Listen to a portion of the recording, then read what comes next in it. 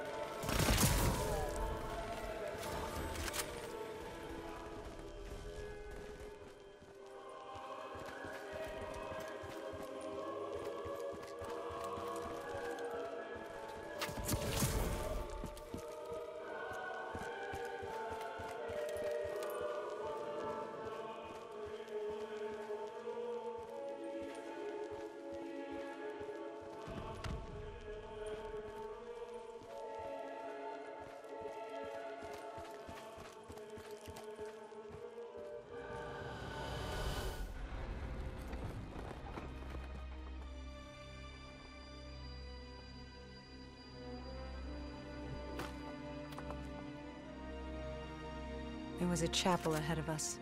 Hall told me to follow her there. But to get to Hall, we had to get through the Tiger tank first.